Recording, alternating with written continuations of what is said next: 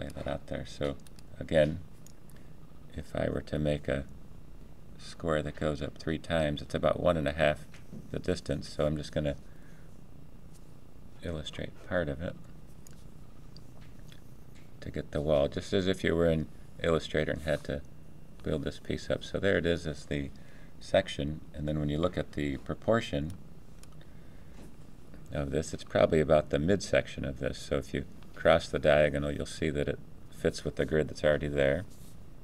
That would be extended up to this point, and then giving this selection. So you can look at that and see if that fits the look of it. It does look a little taller as it goes through with this piece, but we're just making this as a square. So that's the section that you see. You might not see the opposite side of this. And then the distance that goes back, here's one square going back, and you could adjust that to see if it has to go a little further or not, but there's the kind of the distance for it. And as I look at it, I'm going to make it just 1.5 distances squares back. So it's just using the grid to help me measure this. And everything does seem to line up center as you do that. And you get to see a little bit of the opposing roof line there in this isometric piece. So it has that section. And then for the doorway, here's kind of the proportion of it. You're trying to place it within there, so it's about half the distance coming in here. So as you look at that, see if you can place that in there. And as you again take a look at this, we'll just treat this as a image that has some linear quality to it. So first of all, do the part that's on the front just to project it back.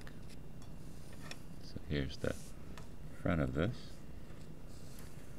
So when you take a look at this, this is the one that probably most resembles a house, or at least a contemporary house in the other shapes. This is a little more traditional, showing the pitched roof, that type of thing. This is extended up.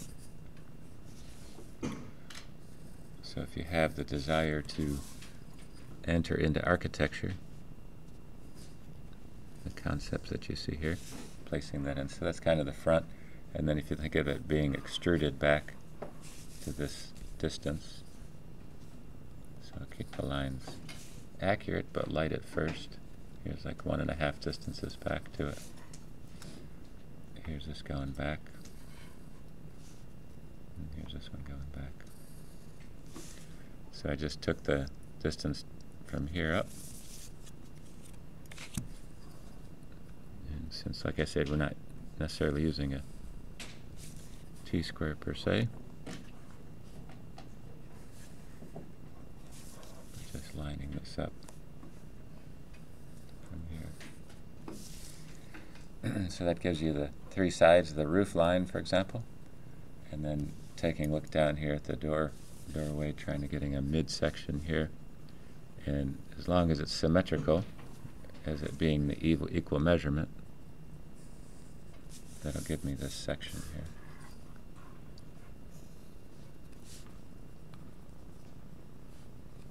And when you take a look at the shading on this, it has the black dark values on all the top sides of this piece. So it makes the shading a little easier. Just take this edge,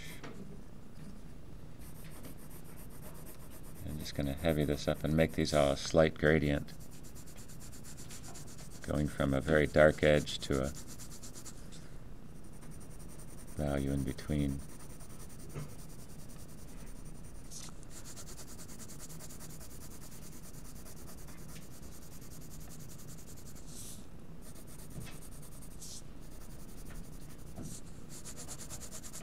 Not too bad, just a quick line. It loses the line pretty easily.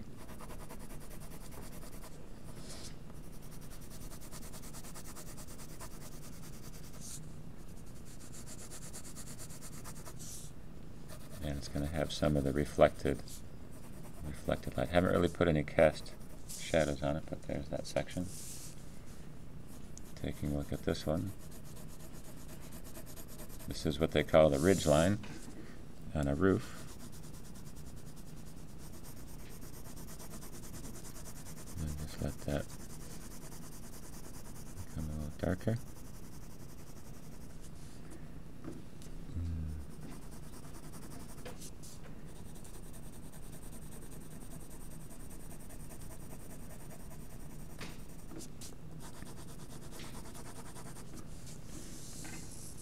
Even this side's going to be dark on here. So just finding those edges, letting it blend in.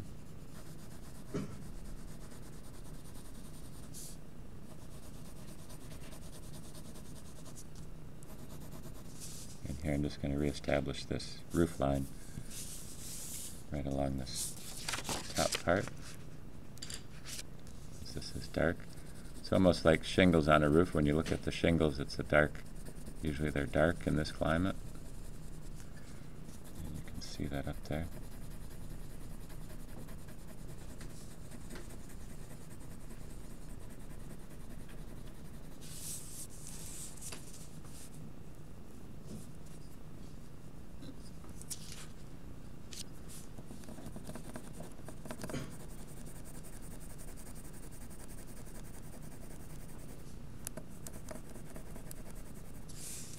Just finding this part here.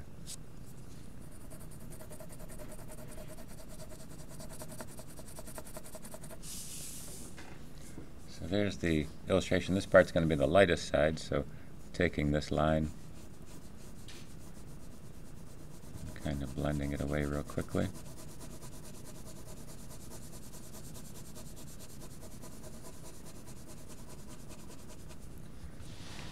And then just putting the paper under my hand and going this direction.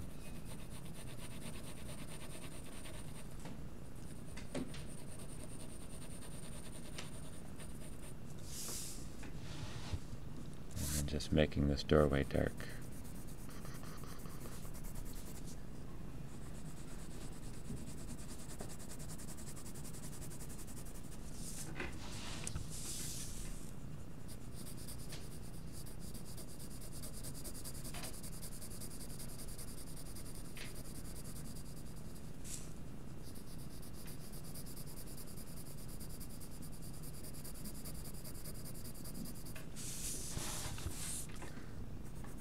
Here, I'll make it dark on the inside.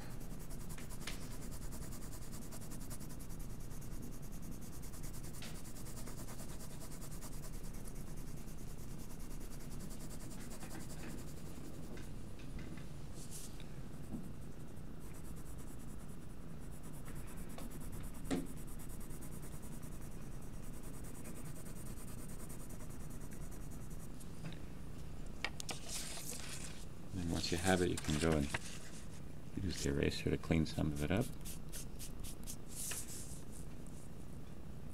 You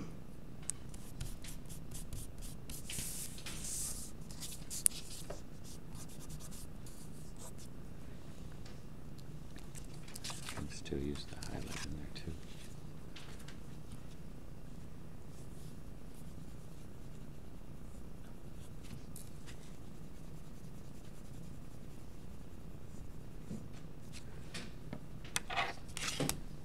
A little piece up there.